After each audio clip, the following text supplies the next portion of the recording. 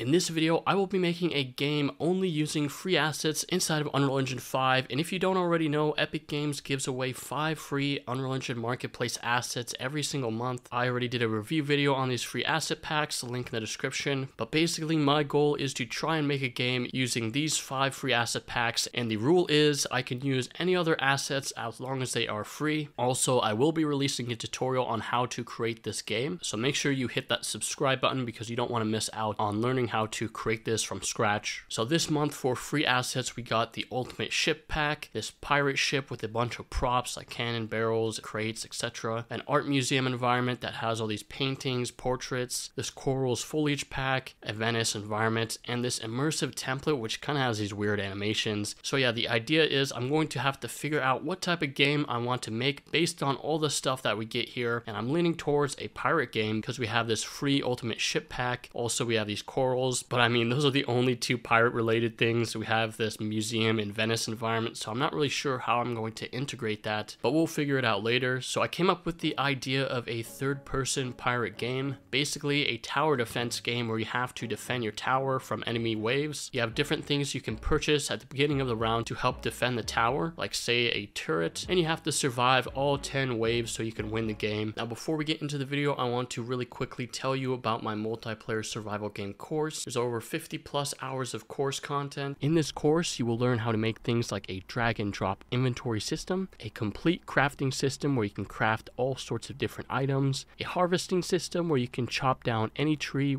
rock, or bush that you see on the map. We create 9 unique weapons and tools, things like a rocket launcher, pickaxe, hatchet, rifle. We create an entire building system where you can build your own bases using foundations, walls, ceilings, and you can upgrade your base from wood to then stone and then to metal. This course is currently in early access, but if you enroll today, you'll get a big early access discount. The price of this course will be raised later on, but if you enroll now, you'll get access to the entire course and all future lectures that will be added. So take your game development skills to the next level by enrolling in this course. The link will be in the description below, or you can head over to smartpoly.teachable.com to check out the course. So the very first thing I had to do was find a character model for the main character, and so I found this free pirate character on the marketplace, and the rule is I can use any asset as long as it's free. So yeah, this is a pretty high quality character mesh, so all we have to do is find some animations. So at first I was looking at Mixamo since they have a bunch of free animations, but then I realized there is a free character that has loads of animations and he's holding a pistol in his hands, and so I was thinking I'm going to use this little doubloon that the pirate gets, and this will be sort of like his main weapon. So I took all these free pistol animations and set up a basic locomotion blend space for my character. So yeah, check this out. It kind of looks janky, but so I added the doubloon to his hand and also the ability to fire it real quick, and this actually looks hilarious. Just looks like he's drive-by shooting this thing, but I'm just gonna keep it all in. So yeah, we have the basic pirate logic. He can run around, he can shoot his little doubloon. Now we need to add some enemy AI so that we can fight it. So I downloaded this free Paragon character called Gideon. Basically, he has this cool pirate skeleton skin, and this looks absolutely goated. I mean, this reminds me of the skeleton smoking a cigarette meme, as somehow this enemy skeleton looks way cooler than the actual main character you play as. But I got him imported into the engine, and I set up some basic animations on the skeleton. So we have him walking around here in the scene. All I really need to do is set up a damage system so I can shoot him with my doubloon and actually apply damage. So for that, I set up a very simple line trace logic to apply damage to the skeleton. And I also set up a ragdoll event. When the skeleton's health hits 0, the mesh will ragdoll. Bro, his character just exploded. Wait, he's spinning now, dude. He's taking off. Look at this guy. He's just dancing on the floor. I honestly had no idea that they would explode into pieces when I set up Ragdoll. I guess the character model is just set up that way, but I'm gonna keep that in because it kind of looks cool when you shoot them and they explode into pieces. Okay, so next up, I need some more assets because this is basically a tower defense game, and I need a tower for the skeletons to actually run and attack. So I got this free pirate-styled buildings from Kitbash 3D. They have this free app called Cargo, and they have some free assets that you can use on there.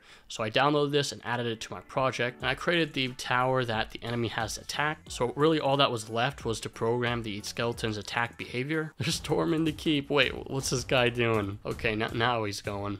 So right now they don't really attack, they just run up to the tower and kind of look at it. So after a while I set up the attack behavior, so now they can actually run up, attack the player as well. And I also added health bars above the skeleton so you can see how much health they have, as well as how much health the tower has left, and the skeletons can actually damage it and destroy it. Basically how the behavior works is that the skeletons will attack the tower, but if they see the player, they will have a certain % chance of chasing and attacking the player rather than going after the objective. But now we just need some waves of logic so that these skeletons will spawn in by different waves. So I added some widgets to showcase the current wave, how many skeletons were left in the level, so that the player knows how many they have to eliminate to get to the next wave. And before every single round starts, you have about 30 seconds to buy items. So I added a buy menu with 2 different items that the player can purchase. So first up we have this cannon turret and this explosive barrel. So they cost a certain amount of coins, and to collect these coins, basically when you kill a skeleton, it has a chance of dropping a chest of gold coins. Now I actually haven't set up the cannon turret logic. Basically this item is a turret, much like you see in any sort of tower defense game, but instead of firing bullets, it shoots cannonballs. And this thing is actually so cool, it just auto locks onto these guys and annihilates the skeleton. And I know there aren't any explosions when you actually shoot a cannonball, but I added it in anyways because it looks cool. I also added this explosive barrel item, which the player can also purchase as an item, place it down, and if you shoot it, it sort of does this AoE damage effect. So all you really have to do is place one of these at the choke point and you can pretty much eliminate half of the enemy wave. So yeah, we have all of the basic gameplay set up and it looks pretty good. I mean, I absolutely love the way that the cannon turrets turned out. So now all that is left to do is to create a map for all this. So I created this landscape here and added this ocean using the built-in water plugin inside of Unreal Engine 5, and I added these little islands around the main area. So the idea is the skeletons will spawn on these other islands and they'll run to the main island where the player and the tower will be located. And I started adding in all of the free assets that we got from this month, things like the pirate ship from the ultimate ship pack, added in this little shipwreck area so it looks like it's washed up on the beach. I also created this landscape material here using some of the free textures from Quixel Bridge. So we have this nice sand material, and using the free corals pack that we got this month, I painted some nice corals here in the water in between all the little islands. And then of course I added in some of the different props on the beach, things like the barrels, the crates, all the stuff like that. Also painting some of the rocks from the coral packs. Now I had a hard time trying to figure out how to integrate the stuff from like the Venice pack, so I thought about using some of the trees from there, but it just looked off, so I just scrapped the idea entirely. As for things like the museum pack, I honestly didn't know what to use from that, so I placed in some of the sculptures from the museum as sort of like these ruins in the water. I don't know, it kind of looks cool, but like I said, I didn't really know how to integrate some of the other assets. So with the map complete, that was pretty much it. So here's some of the actual gameplay. Okay, so the first wave is pretty much the easiest. I mean, you just start out with 4 different skeletons. So let's go ahead and take this guy out real quick. And he dropped this chest, so let's go ahead and pick that up. It's about 25 coins per chest that you pick up. Let's go ahead and pick these other guys off.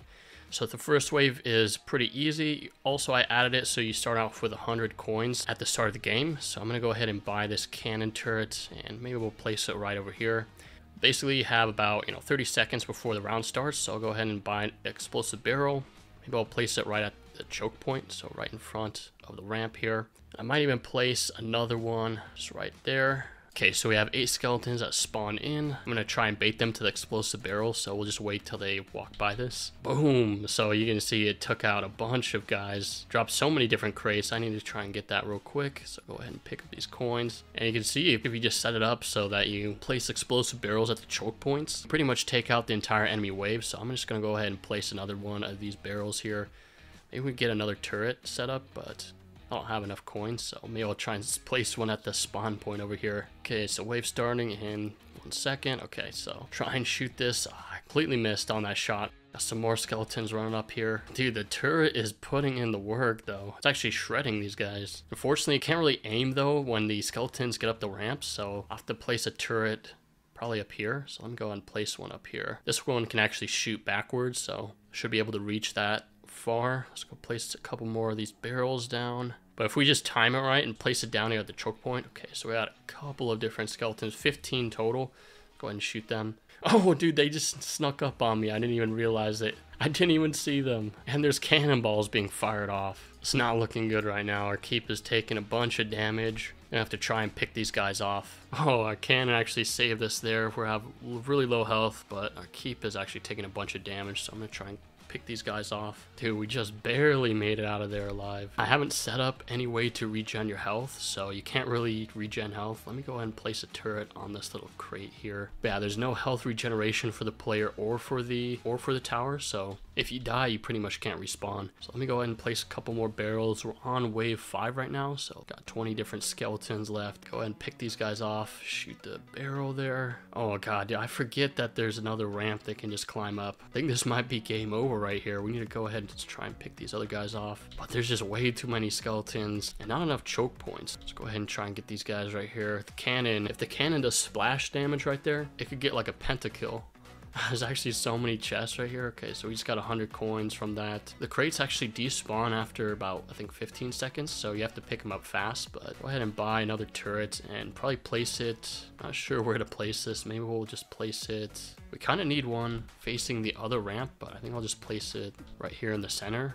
Wait, it just bugged out and won't let me place it. Huh, that's weird. Okay, so I have to take care of this other ramp. There's a bunch that spawn on this left side, so if I can clear this off real quick. Pick up these crates. Oh god, dude, we're getting stormed. All right, that's pretty much over here. There's a bunch of skeletons. Our keep is out of health. I haven't even programmed in a lose screen, so there's technically no lose or win screen, so in reality, there is no way to win or lose the game. So yeah, that is the one game with free assets inside of Unreal Engine 5. Let me know what you guys think down in the comments down below. Maybe if you guys have any suggestions on how to integrate some of the other packs into this game, let me know in the comments. And also, I'll be releasing a tutorial on how to create this game from scratch, so make sure you subscribe for that. You don't want to miss out on that video. And yeah, let me know what you guys think. Should I do this challenge every single month when we get our 5 free asset packs? Let me know down in the comments down below. And as always, I'll see you guys in the next video.